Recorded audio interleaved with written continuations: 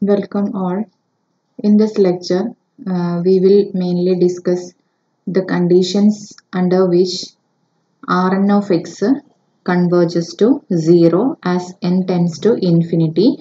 In the method, in the iterative method of solving integral equations of second kind.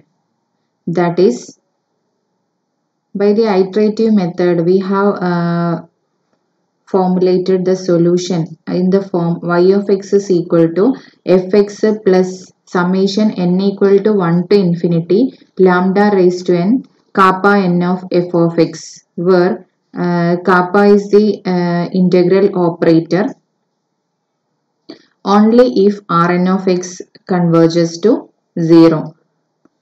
So now we have to consider the conditions under which determine the conditions under which Rn of x converges to 0 and under which the series converges and represents a continuous solution of the corresponding integral equation of the form equation number 1. That is y of x is equal to fx plus lambda integral a to b k of x theta y theta d theta. Here f of x, there is a function f of x which is both continuous. F and k are continuous. So it is a non-homogeneous integral equation of second kind. And we have already told that this method is applicable to both Fredholm and Volterra type integral equations of second kind. Especially for solving the non-homogeneous integral equations of second kind, we can use this method, successive approximation or method of iterative method or method of successive approximation. So in this lecture we will discuss mainly the method, mainly the conditions under which this term Rn of x converges to 0, so that the remaining so that the equation 1 has a solution of the form equation number 5, that is y of x is equal to fx plus summation n equal to 1 to infinity lambda raised to n kn of f of x. So we have already given that k of x theta, the kernel k of x theta and the function f of x are assumed to be continuous for all values of x and theta in open interval ab. Then their magnitudes certainly are bounded in open interval AB, so that there exists constants capital M and small m such that mod of k of x theta less than or equal to m capital M and mod of fx less than or equal to small m in open interval AB. That is, say, being continuous functions defined in an open interval AB, we know that they are bounded. So there exists, by the definition of boundedness, there exists constants, let it be capital M and small m, such that mod of k of x theta less than or equal to capital M and mod of f of x less than or equal to small m. Now we also suppose that the magnitude of the initial approximation. The initial approximation we have taken as y naught of x, which in substituting in the given integral equation we get the first approximations and so on. So suppose that this initial approximation is also bounded in open interval AB. That means modulus of y naught of x less than or equal to some constant c in open interval AB. Put it as number 2. Then for finding the solution, we need to, our aim is to prove that Rn of x converges to 0. And we know that Rn of x is given by lambda raised to n kn of f of x. And see, lambda raised to n y naught of k of y naught of, Rn of x is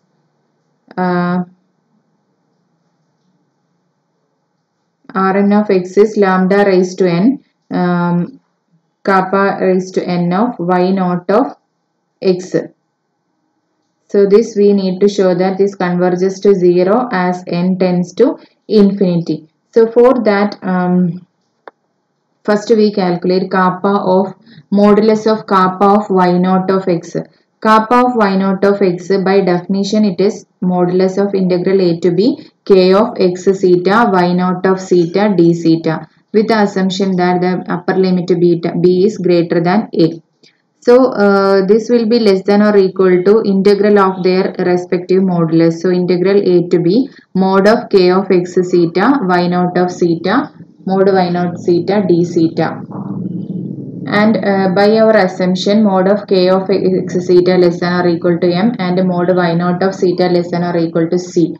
Then we have into integral d theta. So that will be b minus a. So we have equation number 3. That is modulus of k of y naught of x less than or equal to m into b minus a into c. Similarly, modulus of kappa square of y naught of x is equal to modulus of kappa of y naught of x.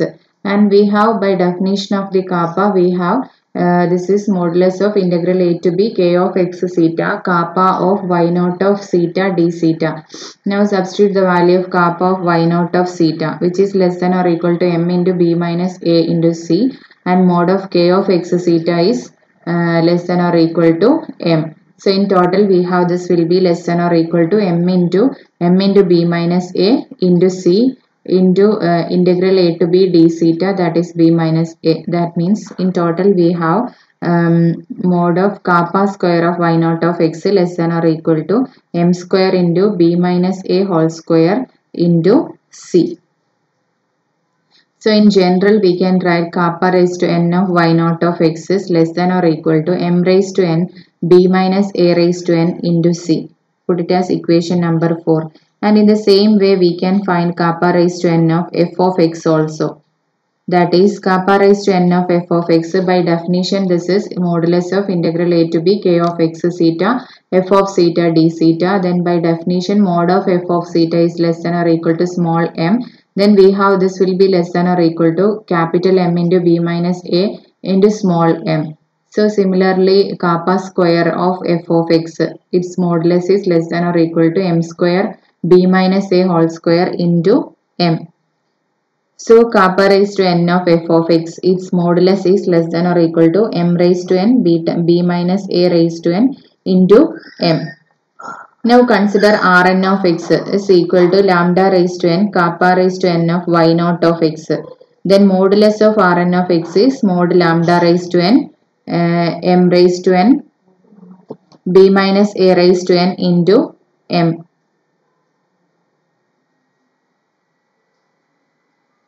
Or this is less than or equal to, not equal to. So this will be less than or equal to, because mod of kappa raised to n of y naught of x is less than or equal to mod lambda raised to n m raised to n b minus a raised to n into m by equation number 4. So we can see that this Rn of x converges to 0 as n tends to infinity if mod lambda is less than 1 by m into b minus a.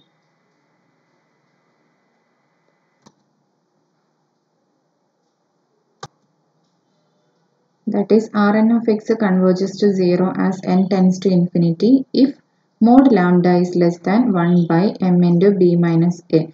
This is because consider that series lambda m into b minus a into c plus lambda square m square b minus a whole square into c plus lambda cube m cube b minus a whole cube into c plus etc.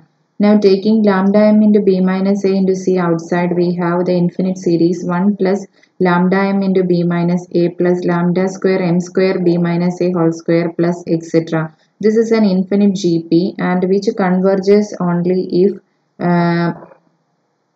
mod of lambda m into b minus a is less than 1, or this is convergent if mod lambda is less than 1 by m into b minus a. Thus we have Rn of x is less than or equal to some constant we obtain, that is mod lambda raised to n m raised to n b minus a raised to n into c, and this will be convergent if the series, the right hand series of constants, this will be convergent if 1 by mod lambda is less than 1 by m into b minus a. Then in that case Rn of x will converges to 0.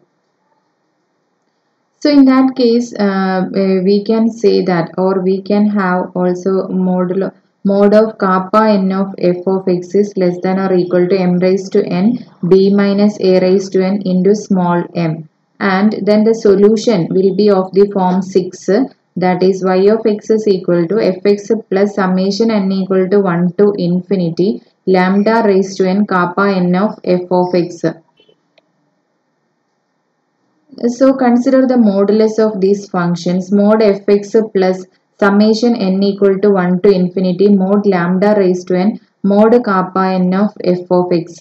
And we have seen that the Rn of x converges to 0 only if mod lambda is less than 1 by m into b minus a. So if mod lambda is less than 1 by m into b minus a, we have the solution in the form, the solution is given by equation number 6.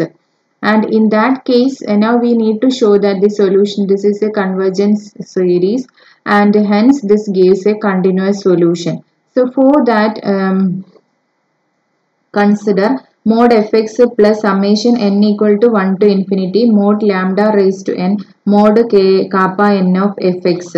This will be less than or equal to mod fx plus summation n equal to 1 to infinity mod lambda raised to n, and mod kappa n of fx is, we know it is m less than or equal to m raised to n b minus a raised to n into m. Substituting that, we will get this will be less than or equal to m into 1 plus summation n equal to 1 to infinity mod lambda raised to n m raised to n into b minus a raised to n. And consider the series m into 1 plus the infinite series mod lambda raised to n m raised to n b minus a raised to n, and we know that we have mod lambda is less than 1 by m into b minus a. So since we have this condition, we can say that the infinite GP is convergent in this inequality, and mod fx plus summation n equal to 1 to infinity mod lambda raised to n mod of kappa n of f of x is dominated by the series on the right side, which is a convergent, which is a series of constant terms, and hence it converges by, we know that by the series uniform convergence test for series of functions, we can apply that one here, because for this series given by infinite series of functions given by in equation 6, we can have the elements or the nth term, or the series is dominated by another series m into series of constant terms which is convergent, and hence the original series or the series in the left hand side converges absolutely and uniformly in open interval AB whenever mod lambda is less than 1 by m into b minus a. This is because we have applied the result. A series of functions of x which is dominated by a convergent series of positive constants independent of x for all x in closed interval AB is uniformly convergent in open interval AB. Thus, we can see that the series y of x is equal to fx plus summation n equal to 1 to infinity lambda raised to n kappa n of f of x, that is given by the equation number 6, converges uniformly and absolutely provided mod lambda is less than 1 by m into b minus a. Now it is then easily seen by a direct substitution that term by term integration that the series 6 actually satisfies the integral equation y of x equal to fx plus lambda integral a to b k of x theta y theta d theta, and hence represents the continuous solution of the integral equation when mod lambda is less than 1 by m into b minus a and k is continuous. So this gives the and it follows that equation number 6 gives a continuous solution for the given integral equation, non-homogeneous integral equation of the second kind. This is also applicable for the Volterra type integral equation also. Or when we observe thoroughly, we can see that the series 6 gives the convergent solution or gives the continuous solution only if when mod lambda is less than mod lambda 1, which is the smallest characteristic value which is the characteristic value of smaller magnitude, smallest magnitude, or it is the smallest magnitude, characteristic value of magnitude,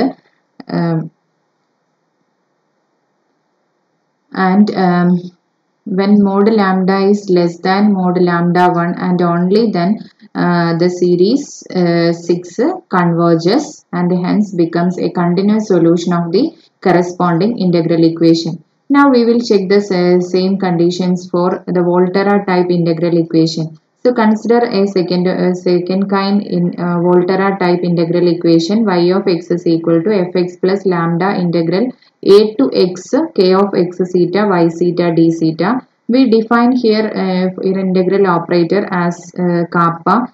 We denote it by kappa x, kappa suffix x, such that kappa suffix x of f of x is defined that integral a to x k of x theta f of theta d theta, and is a procedure analysis similar to that used above for the Fredholm equations. We can have the formal solution y of x equal to fx plus summation n equal to 1 to infinity lambda raised to n kappa x raised to n of f of x. If the expression Rn of x equal to lambda raised to n kappa x raised to n of y naught of x tends to 0 as n tends to infinity. This gives equation number 9 gives the solution of the corresponding integral equation. So in this case, if we consider any interval, open interval AB, where B is any number larger than A, then and mod k of x theta less than or equal to m and mod fx less than or equal to m, small m, and mod of y naught of x less than or equal to c as above. Then we have kappa x of y naught of x. That means here we are going to prove that Rn of x converges to 0 as n tends to infinity. So in that case, kappa x of y naught of x, by definition we will get it is integral a to x, modulus of integral a to x k of x theta y naught theta d theta. Then we have this will be less than or equal to mc into x minus a, where a less than or equal to x less than or equal to b, and kappa x square of y naught of x will be less than or equal to m square into c into x minus a whole square by 2 into 1. This is simple calculations as we already done in the case of Fredholm equations. Now inductive reasoning, we can see that modulus of Rn of x is equal to mod of lambda raised to n kappa x raised to n of yn of x, which is less than or equal to mod lambda raised to n m raised to n x minus a raised to n by n factorial into c, or this is less than or equal to mod lambda raised to n since x lies in between a less than or equal to x less than or equal to b. So x is less than or equal to b. So all this one will be less than or equal to mod lambda raised to n m raised to n b minus a raised to n by n factorial into c, given by equation number 11 for a less than or equal to x less than or equal to b. In a similar way, it is found that lambda raised to n kappa x raised to n of f of x is also less than or equal to mod lambda raised to n m raised to n b minus a raised to n by n factorial into small m for a less than or equal to x less than or equal to b. But the last member of 11 tends to 0 as n tends to infinity, because in the denominator there is n factorial like that. So we have and also the series whose nth term is given by the RHS of equation 12 converges for any value of lambda, and from the form of from the RHS of from the expression in the RHS of the inequality 11, we can see that the series with the nth term having the RHS will be convergent for any value of lambda. Then the method of successive substitution converges to the series 9, and that the series converges absolutely. 9 means it is the solution of the corresponding Volterra integral equation. So we can see that for any value of lambda, the series converges. 9 also converges. That the series converges absolutely and uniformly for any finite value of lambda in any interval mode A, interval open interval AB, for which B is greater than A, and similar case holds for B less than A also. Then it then follows by direct substitution that the series 9 converges to the unique continuous solution of the Volterra type integral equation 7 for all values of lambda in any interval open interval AB in which f and k are continuous. So this about the solution for Volterra type integral equation using the iterative method. So the theory part is over. Now we need to do the problems of the section that we will discuss in the next video. Thank you all.